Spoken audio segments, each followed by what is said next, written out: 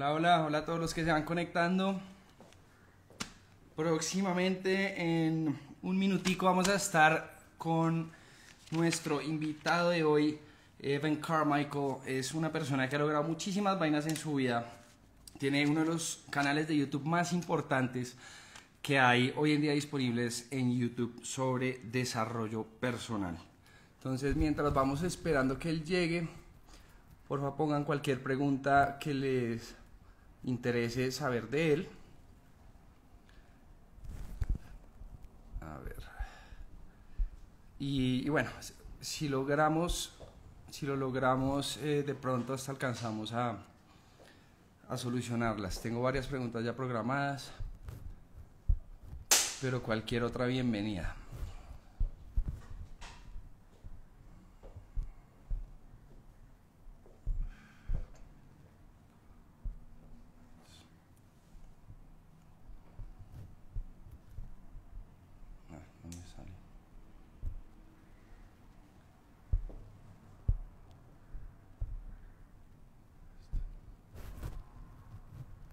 Ténganme paciencia. Listo. Ya se está conectando Evan. La entrevista va a ser en inglés, después la vamos a traducir a español. Hey, Evan! Tiago TV, it's happening. How are you? How are you? We're so grateful for you to be here in this interview. I love it, man. Thanks for having me. I'm gonna try to do my best. My English is a little rusty, so please bear with me. I think I'll get through it. Your English is way better than my Spanish, so great. I'm ready. So I already did the killer intro, telling every person that about all your achievements, everything you've made, so that we can get right to the questions. Let's go. I love it. All right. So I want to first talk about your new book, Built to Serve. I already read it. I was literally crying like 10 minutes in, which is really rare for me. So it really helped me. And there's a topic in this book that you mentioned, which is finding your purpose. And you have a really different approach than most people about finding the purpose. And you say you have to find it through your pain. So could you maybe elaborate a little bit about that so that everybody knows why that's important and how to do it? Yeah. So again, thanks for having me on. One of the number one questions I get asked from people from around the world. I mean, I live in Canada, but people from around the world in all sorts of broken English keep asking me like the same question, which is, how do I find my purpose? How do I find my passion? I know that I can do more, but I'm frustrated that I don't know what to do. I don't know how to live. I don't know what to create. And so finding your purpose is not actually a super difficult process. You don't have to go sit on a mountain for 10 years and journal and meditate and all of that. It's an easy process. Your purpose comes from your pain. And in the book, I go through a three-step process, who, why, how. But the easy version of it is everybody watching, you, me, all of us, we've been through struggle. We've been through pain. We've grown. We're a lot better than we used to be, but we've been through something. Your purpose is to help other people who are right now, today, who you used to be. So if you think about the most painful moment in your life, there's lots of people. And painful moment, just more emotional pain, not like you broke your finger or something, but when did you feel worthless as a human? And there's lots of people right now who are struggling with the very same thing that you struggled through. And your purpose is to help them not struggle as much. Why did you get so emotional at the start of the book? Well, I was in the part where you said, like, think about the most painful situation you've ever had in your life. And think about how you felt, why it happened, and how could you help somebody else maybe have an easier time when they're in that same kind of pain. So what was it for you? It was a moment where, well, I lost all my friends. I was in school. I was probably in sixth grade, which is 7, I think, in Canada. And I lost all my friends, so I felt alone. My parents got a little distant from me. And so I remember being on an airplane alone, coming back from a trip, and just feeling really, really sad, really depressed. Like I felt like it was the whole world. And that's my go-to image every time when I think about like my most painful moment. And so what did you come up with as your who, as your core value? So my who is, how do you say it? Intentionality. Okay. Intentionality. Like always live life with intention. Even if you screw up, do everything wrong, at least you were intentional about it and you're not letting life just pass you through. If I fail, I'd rather fail by doing than by not doing. So for me, that's really important. Yeah, and I think even just the fact that you felt alone and you lost your friends and your parents weren't talking to you or you felt distant, helping other people not feel so alone is going to make you feel great. Exactly. And listen, everybody feels good about that, but especially for you. If somebody comes to you, whether it's a video that maybe they watch of yours, an Instagram post, a live stream, or a face-to-face conversation, and afterwards they say, Diego, thank you for helping me not feel so alone. That's gonna. That's what most the whole thing. To me. Yeah, and that will never get old. Like you'll be 95 years old and you'll still love helping people not feel like they're alone. Exactly. And your one word is belief. We have it right here. Cree. How do you say it in Spanish? Cree. Cree. Did I get it? Cree. Would be the short version. And so I really like it. I like it very much. And even though everybody has their own who, and it's important for them to figure that out, I think your who is very important to everybody. Like believe in yourself, like just go for it. And so could you help us a little bit maybe in your experience, like what are some things we can start doing to start believing more in ourselves? So there's two things. If you want more self-belief, and I think the biggest problem in the world is that people don't believe in themselves enough. I think everybody has what I call Michael Jordan level genius at something. Maybe Michael Jordan isn't the best example in the Spanish world, but no, we know him. We know him. But who's the greatest athlete? Who do you think is the greatest Spanish athlete or Latino athlete of all time? Who would you go with? I'm not really that into sports, but here in Colombia we have El Pibe, which was a football player. How about Valderrama? Carlos Valderrama. You know more about Colombian soccer than me. Colombian sports. I'm pretty sure Carlos Valderrama is Colombian. Anyway, the Pele of everybody's the Pele of something. If we're going South America, yeah. You're the greatest in the world at something. The problem is you don't believe that you are, and so you don't go off and do great things. And so how do you get that belief? Well, there's two ways. One is you start to be around the people who make you feel better about yourself. So there's some people, when you are around them, it takes away your energy. When you leave them, you feel worse. You feel low energy. You feel like it's been sapped. You feel defeated, right? You feel low pressure. Somebody's saying, yes, he is. Carlos Valderrama, Colombian soccer, football, yeah. Colombian football. I think he's the only Colombian person I can think of in football. El Pibe is a big one. Like I remember El Pibe, he had like blonde. Yeah, that's him. That's Carlos Valderrama. Oh yeah. Oh, so I was just thinking of his like alias. That's just. I gotta look him up. If we're thinking about the same person, this is worth it. This is worth it, guys. Carlos. Yeah, I'm gonna lose so many followers because of my ignorance in soccer. Come on. Yeah, that's him. That's him. All right, there you go, Carlos Valderrama. Can you see at the top? There you go. Okay, yeah. So we were both right. The same. I didn't know his name was El Pire. Is that how you say it? Yeah, it's like his artistic name. Okay, there we go. Okay, so everybody is El Pire at something. There we go.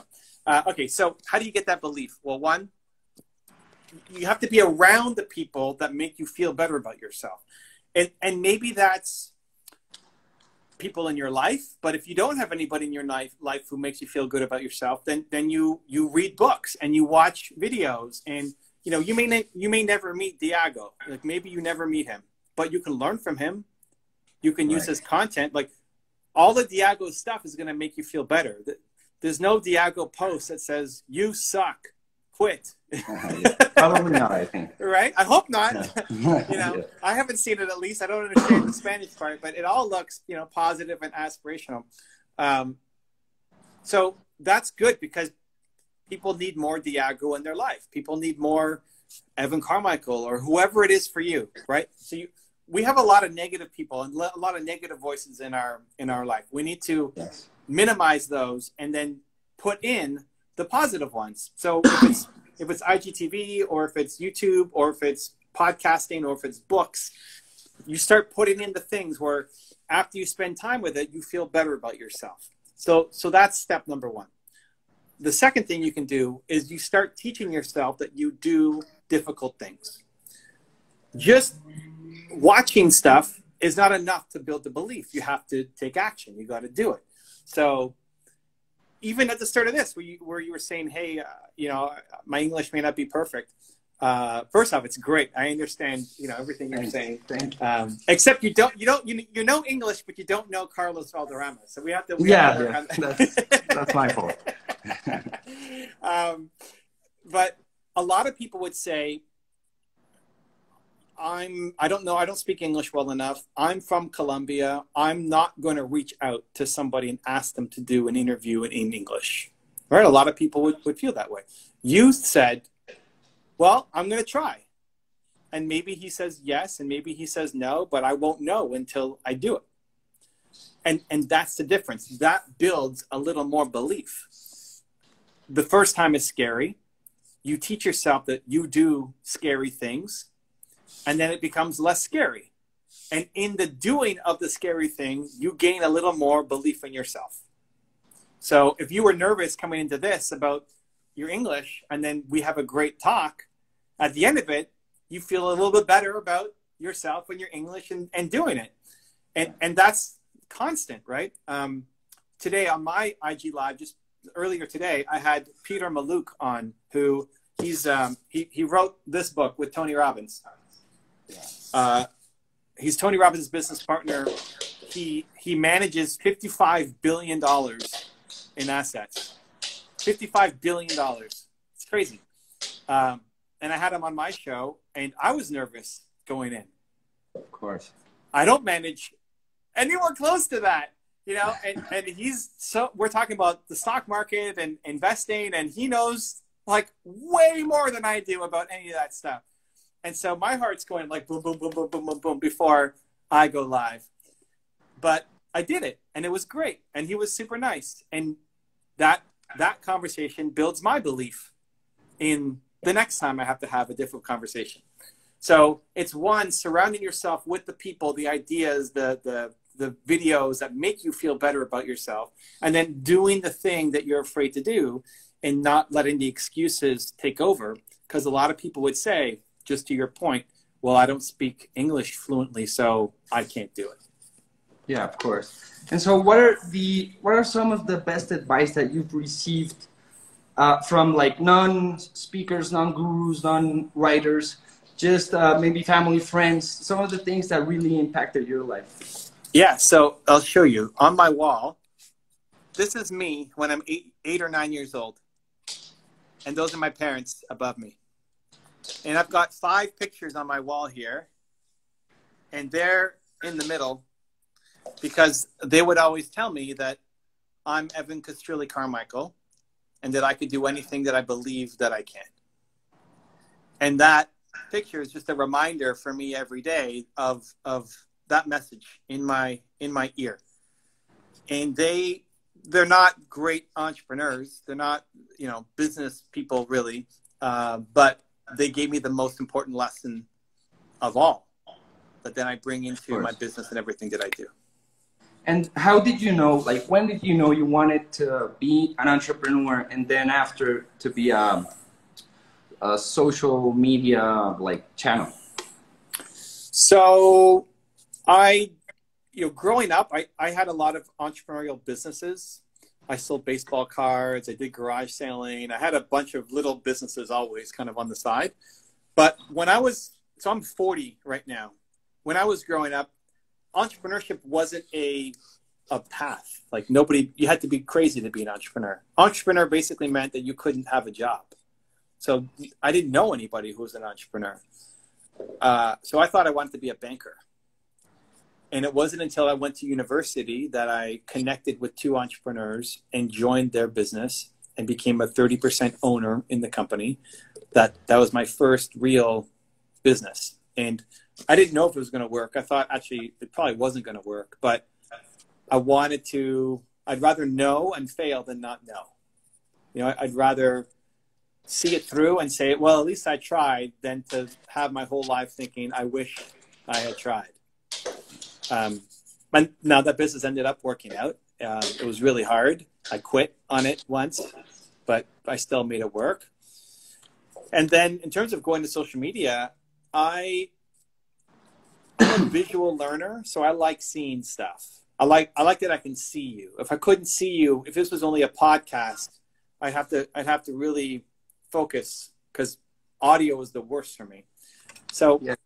I just wanted more video content on YouTube to help entrepreneurs, because I was making content for me. Like even now I need more belief. I need more belief. Well, so just so you know, I started my own channel. Like you were probably 50% of my inspiration was from your channel. I actually wanted to start something similar to what you do, but it took so much research, so much knowledge about personal development that I was still starting out. So I didn't feel I had the capacity, and I ended up doing the interviews. But you were a great motivation for me to start my channel, because I said, well, we need more in Spanish and maybe relative to Colombia. But I know you also have Evan Carmichael in Spanish, which you doubled. Yeah. We have, it's smaller. It's like 500,000, but let's see, where is, no, that's Russian. Yeah, I saw it. This one here. Yeah. Evan en Español. Yeah. So I just want everybody to know that they can find you also in Spanish. You do a great job. That must be really difficult to double your videos in Spanish. So thank you also for that. And well, now I would like to ask you about social media. Okay. I saw in your Jordan Belfort interview that I always thought like he's really good at the art of creating content. But on that interview, I realized you're also really good at the science of social media and like paid advertising and like the really technical stuff. So my question is, if you had to start all over, like if you were just gonna start today, your new YouTube channel, you had very small budget. How would you go on doing that? I would do almost everything the same that I'm doing now, just do it myself, which is how I still started. I did everything myself. I would worry less about the editing. At the beginning, I was worried about the editing and how good it looks. And for the most part, you're training the wrong skill. Like if you want to be a speaker, if you want to be in front of the camera, if you want to get known for that, and if you're going to make a video and you spend 20 minutes recording the video, a lot of times people will then spend 5 hours editing the video. So you spend 20 minutes recording it and 5 hours editing it. You're training the wrong skill. Okay. You're training yourself how to be a good editor, not how to be a good speaker. And I did this too. I did this at the beginning. I edited all my videos and I realized that I wasn't good at it and I didn't want to get good at it. It doesn't make me happy to edit videos. And my time is better spent working on being a better speaker. Of course. With having very little editing, just the beginning and ending or nothing, just go record. Like I would take my phone. I still do this now. I mean, I'll take my phone, just flip it horizontal and just start recording. Because when you get to go on stage, or when you go on Jordan Belfort's podcast, there's no redos. You know, like you get one shot and you go and you do it. And a lot of people are training themselves to only be good speaking wise when it's massively edited. Of course. But when you go on a show where you go on stage or you do a live interview like this, there's no editing.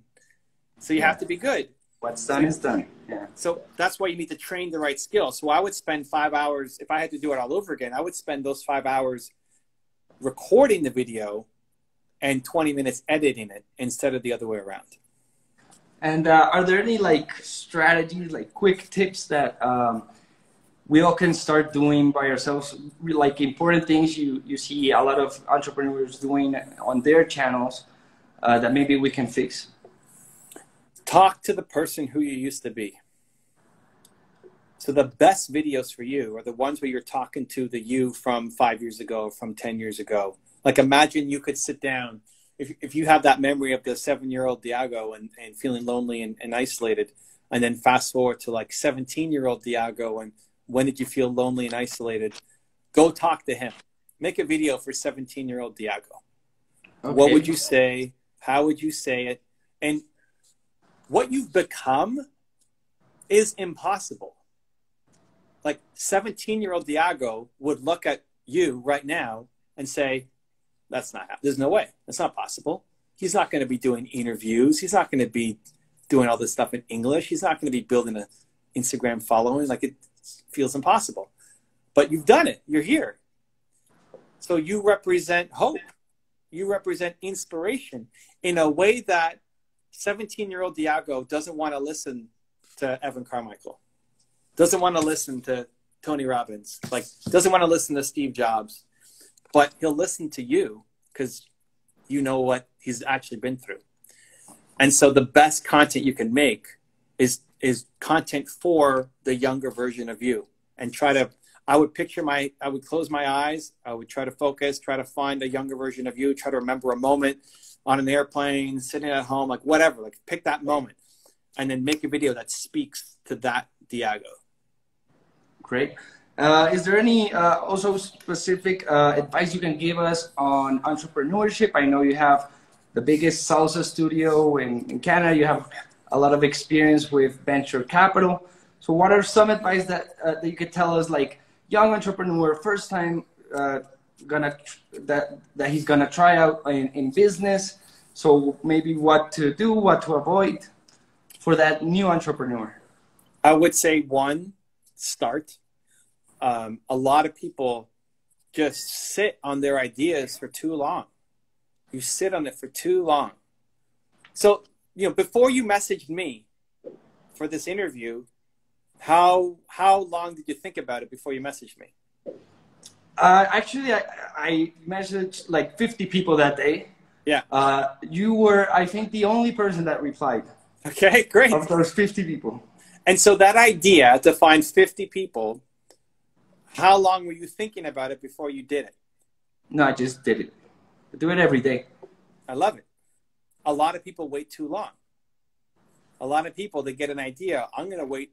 I'm going to get 50 people. I'm going to do the same thing. I'm inspired by Diago. I'm going to write to 50 people. But they take months, years before they do anything about it. So that's problem number one. You get an idea, you just do it. Get started. And I'm pumped that I'm the only one out of the 50 who said yes. You know, I mean, it goes a little bit of hope, a little bit of hope and a little bit of motivation and encouragement to keep going, because a lot of people then, when you do it, the next step is to not quit, you know? So step one is get started, and step two is don't quit. You got to keep doing it. A lot of people, if they didn't get a response on their first 50, they would say, okay, I guess it doesn't work. I guess I should stop. Right? So that's the biggest difference. Like, it's not about how smart you are. It's not about how many resources you have. A lot of people, a lot of your heroes, the people watching, like a lot of your heroes, they've done a lot more with a lot less than what you currently have right now. The only difference is they started and they didn't quit. Great advice. So Evan, I want to respect your time. I know you have a busy schedule. So could you tell all our viewers where can they find you?